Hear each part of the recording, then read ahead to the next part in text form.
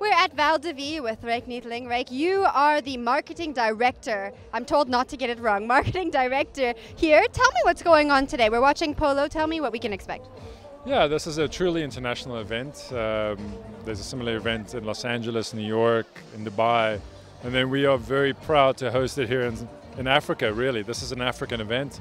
We've got some Nigerian teams and players playing as well.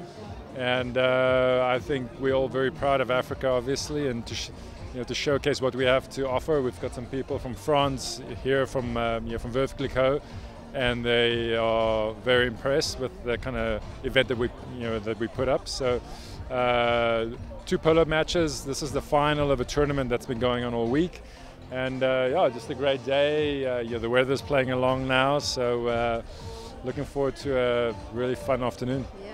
Now, the last time I spoke to you, we were talking about your wine and your winemaking. You'd gone on a course. How's your winemaking developing?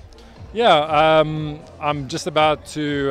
Well, we bottled the 2011. It's out on the shelves now. Just about to do the 2012.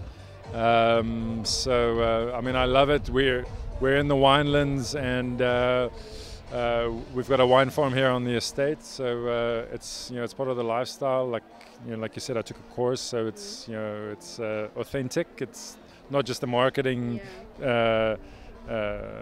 thing. So yeah. So if you want some, we can taste some later. Yeah, I do definitely want some. Are you going to start making more wine? Is this like a hobby that's really taking fruition in your life? Are you going to become Ryk Neethling, the winemaker? I think I want to stick to quality and not quantity. So make really good wine, but I'll never compete with huge farms. But like I said, it's part of the lifestyle. We are here in the middle of the Cape Winelands, and we definitely want to make some quality wines. Now I have to talk about your stunning fiance because she's Canadian and I'm Canadian, so automatically I love her. And everybody is so interested in you two. You guys are so romantic and so in love. Do you have a date set for your wedding? We do have a date set. It's at the end of the year. So yeah, with these kind of things, obviously I'm also very excited about it, and I'm very proud of her as well. But my personal life, I try to keep as personal as possible. Fortunately, some of the media won't, allow that. Oh, shame. Are you calling me out? Definitely not you. Some of the newspapers that are on my Facebook page, but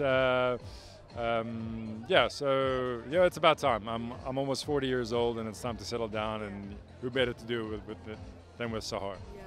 Well, Ryk, congratulations on an amazing event. Congratulations on your wine, and congratulations on your upcoming wedding. Thank you very much for chatting with me. Thank you very much, Jennifer.